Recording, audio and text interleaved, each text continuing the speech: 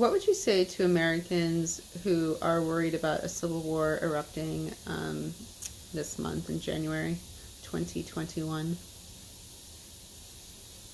um, that it's a real possibility with good reason. They might be frightened of that or concerned about it, because that's the intention.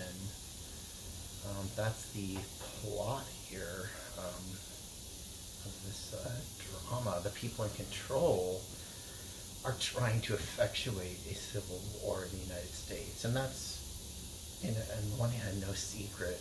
On the other, the particulars of that plot and its machinations are probably unknown to a lot of people. So it's a real threat, and they're on the right thought, I think, with that, and right to be frightened. However, I think we have the power to overwrite their story. We have the power to write right over their fantasies of creating, fomenting, fabricating a civil war in the United States.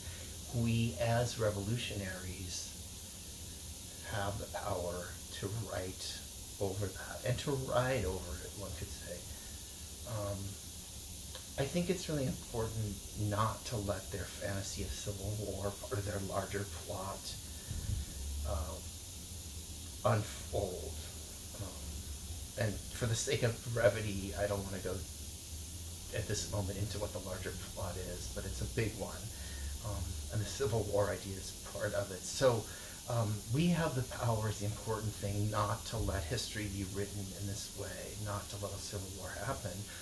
What we need is a revolution which will make the Civil War irrelevant, with all of its false positions, the false positions of Democratic Party supporters, the false positions of Republican Party supporters. Remember that the rulers, the real rulers, they create false positions, parties that serve their interests, and then they play those false sides against one another. That's nothing new in history, but it's important and prominent right now again. So remember, to me, the important thing is, I'll say, don't accept the Civil War narrative.